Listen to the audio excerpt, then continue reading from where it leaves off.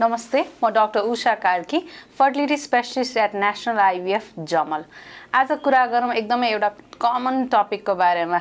हामीले हाम्रो परिवारमा, हाम्रो आफन्तमा या साथीभाइमा कसै न कसैलाई थाइरोइडको समस्या भनेर हामीले सुनिराखेका हुन्छ। यो एकदमै कमन प्रब्लम हो यो एउटा। सो के हो त यो थाइरोइडको समस्या, यो कसरी हुन्छ, अनि अर्को कुरा यसले प्रजनन स्वास्थ्यमा या गर्भ अवस्थामा यसले के समस्याहरू ल्याउन सक्छ, यो बारे हामी कुरा गरौँ। थाइरोइड भनेको एउटा बटरफ्लाई शेपेड अर्गन भन्छौँ हामी, जुन हाम्रो घाँटीको यो पार्टमा हुन्छ है। यसले चाहिँ हाम्रो बडीको मेटाबोलिक रेटलाई कन्ट्रोल गरेको हुन्छ। सो यसको अधीनमा सम्पूर्ण अर्गन्सहरू यसको अधीनमा भइरहेको हुन्छ। साथसाथै प्रजनन अङ्गहरू पनि, जस्तो हाम्रो पाठेघर, हाम्रो अंडाकोशहरू पनि योद्वारा सञ्चालित भइराखेको हुन्छ। सो अब थाइरोइड भन्नाले यो ग्रन्थीले के गर्छ त? यसले एउटा हर्मोन सिक्रिट गर्छ। यो हर्मोन सिक्रिट गर्न चाहिँ माथिल्लो लेभलबाट हाइपोथालमस पिट्युटरीबाट एउटा हर्मोन सिक्रिट हुन्छ, जसले आदेश दिन्छ थाइरोइडलाई हर्मोन बनाउनको लागि। त्यही अनुसार हर्मोन प्रोडक्सन हुन्छ। सो अब हामीले थाइरोइड टेस्ट गर्दा basically free T3, free T4 र TSH भनेर तीनटा पार्टमा डिभाइड भइरहेको देखिरहेको हुन्छ। सो माथिको T3, T4 भन्नाले हर्मोन बुझिन्छ, र TSH ले चाहिँ यो हर्मोनको मात्रा कति छ त्यही अनुसार जिउमा यसको प्रोडक्सन भइराखेको हुन्छ। सो किन गर्ने त थाइरोइडको? हामीले सबैजनालाई हामीले धेरै जसो अब फर्टिलिटीको लागि, प्रजनन बच्चा नभएर निसन्तानका समस्याहरू भएर आउने व्यक्तिलाई, कपललाई या होस् या प्रेग्नेन्सी भएर आउनु भएकोलाई चाहिँ हामी पहिलो भिजिटमै पहिलोचोटि हामीसँग भेट गर्दै एउटा बेसलाइन टेस्टमा थाइरोइडलाई पनि हामी, थाइरोइड फङ्क्सन टेस्टलाई पनि हामी समावेश गर्ने गर्छौँ। किन त? किनकि हामीले बुझ्नु के पर्छ भने हाम्रो पार्ट अफ वर्ल्डमा, नेपालमा, साउथ इस्ट एसियाहरूमा थाइरोइडको समस्या अरू ठाउँभन्दा अलिक बढी मात्रामा पाइन्छ। यो एउटा भौगोलिक हाम्रो जियोग्राफिकल डिस्ट्रिब्युसनले गर्दा होस् या अरू कुनै धेरै कारणले गर्दा यस्तो समस्या हाम्रो पार्ट अफ वर्ल्डमा चाहिँ बढी देखिएको छ। त्यसमाथि पनि फिमेलहरूमा यो बढी देखिएको छ। अब थाइरोइडको समस्याको कुरा गर्दा थाइरोइड को हर्मोन बढी र कम दुईटा समस्या, हाइपरथाइरोइडिजम या हाइपोथाइरोइडिजम, यो दुईटा समस्या हुन सक्छ। दुईटै समस्याले हाम्रो प्रजनन स्वास्थ्य, प्रेग्नेन्सीमा इफेक्ट गर्न सक्छ। तर मोस्टली हामीले हाइपोथाइरोइडिजम चाहिँ हामीले धेरै देखिराखेका हुन्छ। अगेन हाइपोथाइरोइडिजमको कुरा गर्दा सब क्लिनिकल हाइपोथाइरोइडिजम र ओभर्ट हाइपोथाइरोइडिजम भनेर हामी अगेन दुईटामा डिभाइड गर्ने गर्छौँ।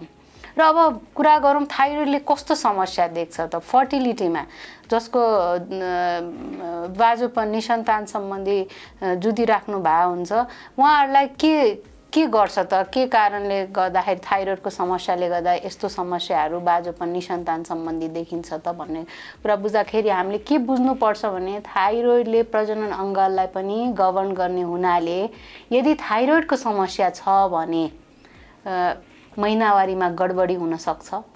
अन्डा बन्ने र फुट्ने प्रक्रिया, जुन हामी ओभुलेसन भन्छ, यसमा पनि गडबडी हुन सक्छ।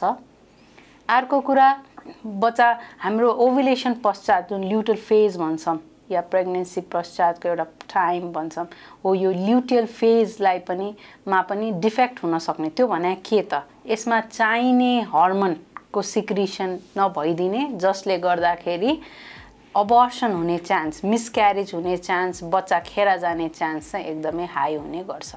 साथसाथै अब हाइपोथाइरोइडिजममा कहिलेकाहीँ ओभेरियन सिस्टहरू पनि हुने सम्भावनाहरू बढ्ने गर्छ। सो यी सबै प्रब्लमले गर्दाखेरि बच्चा बस्न गाह्रो हुने, बसेको बच्चा खेर जाने समस्याहरू अधिक देखिन्छ थाइरोइडको समस्यामा। साथसाथै प्रेग्नेन्सीमा यसले कस्तो समस्या देखाउँछ त? प्रेग्नेन्सीमा पनि मिसक्यारेज रेट बढी हुने, खेर जाने सम्भावना, बारम्बार मिसक्यारेजको सम्भावना पनि यसले बढाइदिन्छ। अब बसेको बच्चाको तौल कम हुने, जुन हामी आयुजिआर भन्छौँ, यो समस्याहरू पनि थाइरोइडको प्रब्लम हुने मान्छेलाई देखिन सक्छ। साथसाथै प्रेग्नेन्सीको बेला हाइपरटेन्सन, प्रेसर बढी हुने, डायबिटिजको समस्या हुने या अचानक बच्चा गर्भमै खेर जाने, यस्ता समस्याहरू पनि थाइरोइडको कारणले गर्दाखेरि यदि थाइरोइडको डिसअर्डर छ भने प्रेग्नेन्सीमा पनि यी समस्याहरू देखिन सक्छ। साथसाथै सिजेरियन सेक्सनको रेट पनि बढी हुने सम्भावनाहरू पनि देखिन्छ। र अब अर्को कुरा बच्चामा पनि गर्भमा बसेको बच्चामा पनि यदि एकदमै थाइरोइडको समस्या एकदम जटिल वेमा छ भने बसेको गर्भमा बसेको बच्चाको पनि मेन्टल ग्रोथहरू जुन हाम्रो दिमागी तहको ग्रोथहरूमा पनि प्रब्लम आउन सक्छ।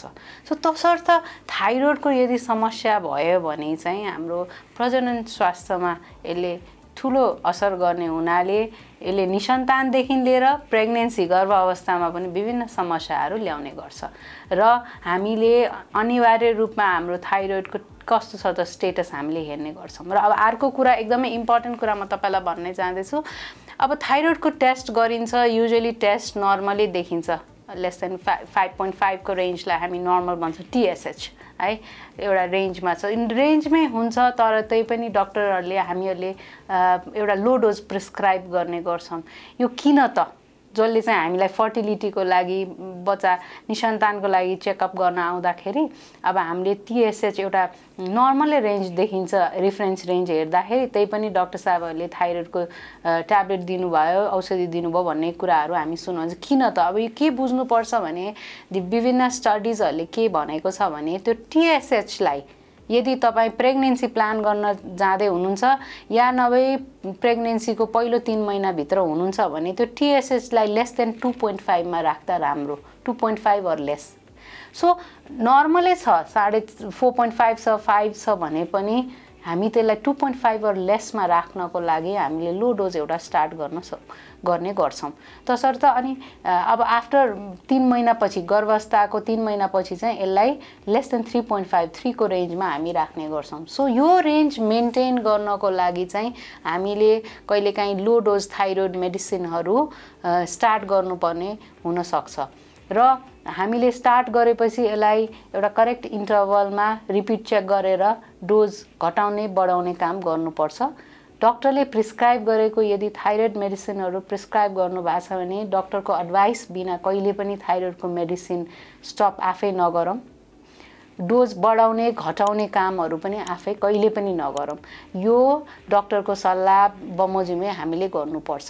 र यो हामीले प्रेग्नेन्सी रेन्ज TSH लाई 2.5 or लेस इफ प्लान गर्न लागेको या अर्ली 3 महिनाभित्र 2.5 or लेस अनि 3 महिनापछि चाहिँ 3.5 लेसमा 3 तिर राख्नुको कारण चाहिँ के छ भने यसबाट फर्टिलिटी आउटकम, प्रेग्नेन्सी आउटकममा एकदमै राम्रो असर देखिया हुनाले हामीले यो रेन्जलाई मेन्टेन गर्ने गर्छौँ। सो अब यी भए हाम्रो जेनरल ओभरभ्यू थाइरोइडको कन्डिसनको बारेमा, थाइरोइडले गर्ने के समस्याहरू छ र यसले बाजोपन किन निम्ताउने गर्छ, यी भए एउटा सुपरफिसियल जानकारी भयो। अरू जानकारीको लागि चाहिँ हामीलाई कन्ट्याक्ट गर्न नबिर्सिनु होला। Thank you.